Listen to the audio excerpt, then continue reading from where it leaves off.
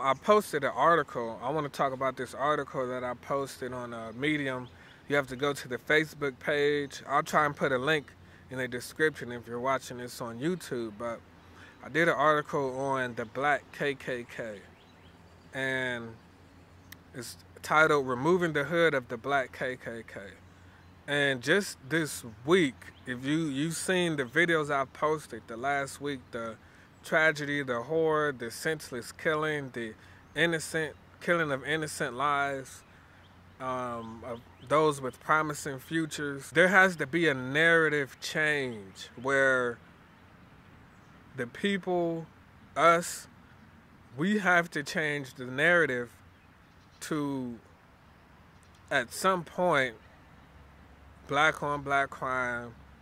And disclaimer, if you don't like the word black, if you don't like the phrase black on black crime, if you're going to say black on black crime, everybody has crime in their area, and crime is a thing of poverty.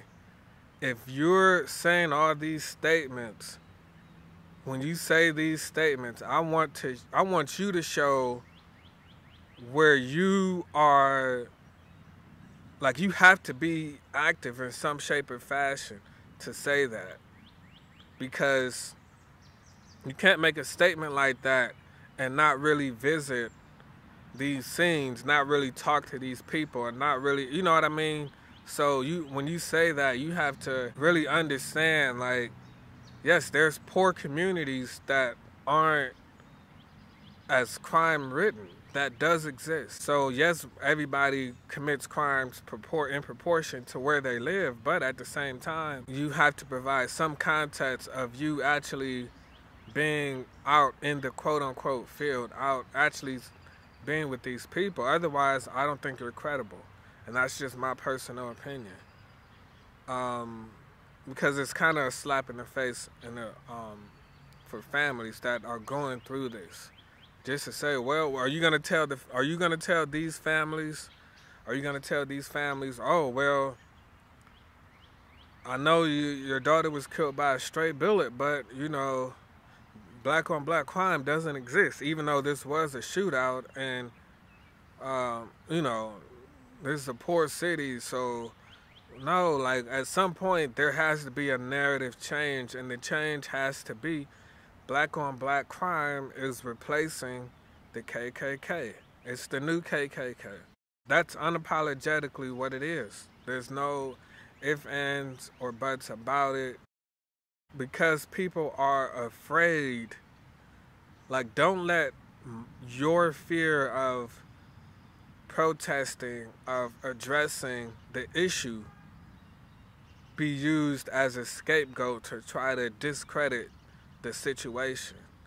And that's, you know, what I was basically talking about in the brief article, is that we have to get past our own insecurities, our own pride and shortcomings, and figure out, because this is the thing, we have to figure out how to address this.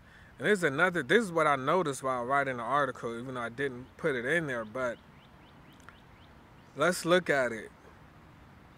In a way, if we solve black on black crime ourselves,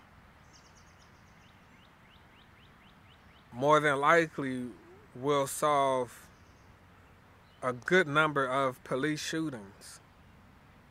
Why? Because that organization, us organizing from within,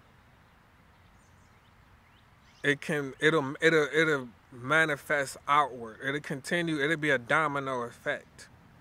Whereas if we just protest and talk about the police and wait for the police to do everything, and wait for them to stop shooting us, and we want them to stop shooting us, and we want them to solve the crime in our community. Is that really logical?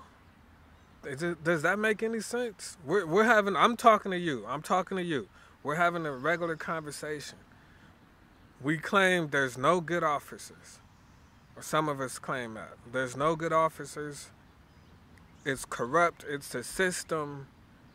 uh, all of these things, yet we think they're gonna solve black on black crime.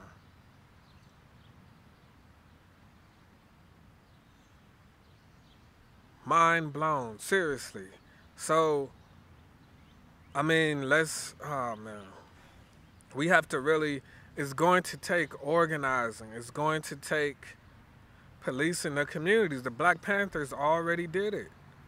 But this is where the mental illness comes in, because we're so dysfunctional, we're so prideful.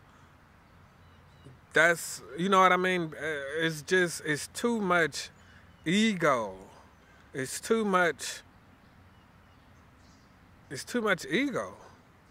Like, if you think about it, we're really holding ourselves back more so than the system. The fact that we're not, because if we were organized, like if we were organized to a T and we were still in this same situation, then you could say the system.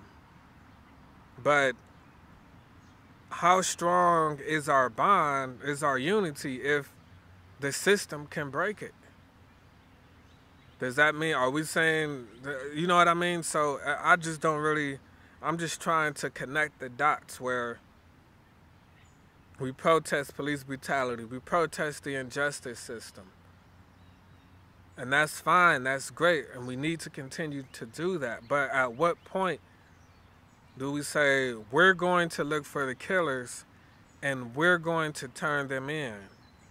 And this is an example to those who want to do these things in the future. Because I understand that it's a culture of, we have to protect ourselves, kill or be killed, different things like that. I understand that. But at the same time, a stop, like things have to come to a halt. Things have to stop at some point in time. And some people are going to feel bothered. You can't really stop that. But we have to work on conflict resolution.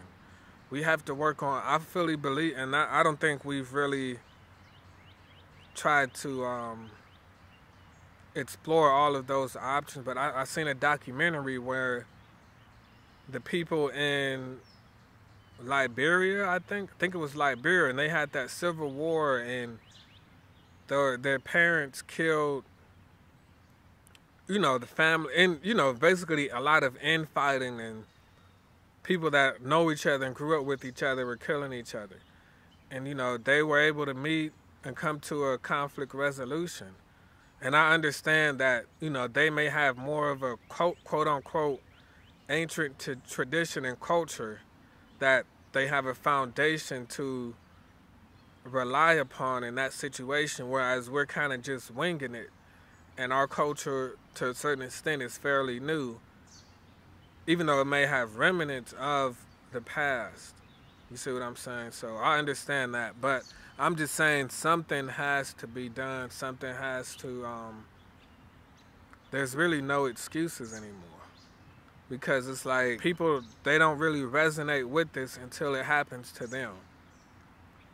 And then you want to go out there, then you want to be on the news, and then you want the killer of your child, or God forbid, whoever, caught, rightfully so. But when the Klan when the Klan would come in the communities on horses, and people would hide, or, at least that's how the media would portray it, where they would incite fear. You didn't know who was under the robes. They had these torches, you know what I mean? They might torch your property. And it's like, people are afraid of the youth. People are afraid to address the youth. They're afraid to correct them. They're afraid to speak truth to power. And when you have these situations, it's like we're running off fear.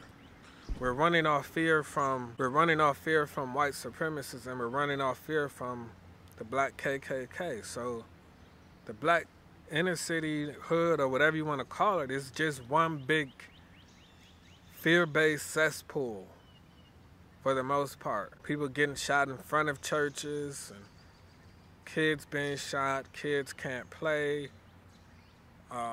It's a mental illness. When we don't want to protect ourselves, and think about, like, we're willing to sign up for war in Iraq, but not to fight for our communities. I don't get it.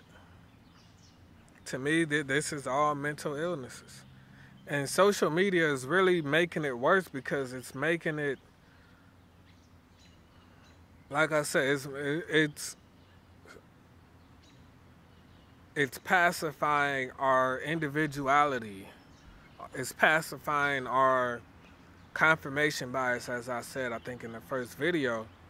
It's pacifying our need to just be around people that think like us 100%.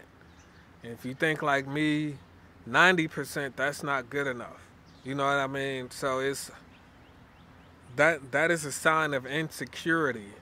If you cannot be around someone that, I'm not even talking about on a daily basis, but if you can't even have a conversation with someone that doesn't think like you, that is at least respectable, that's how are you going to get anywhere? Not just black and white, but within the black community.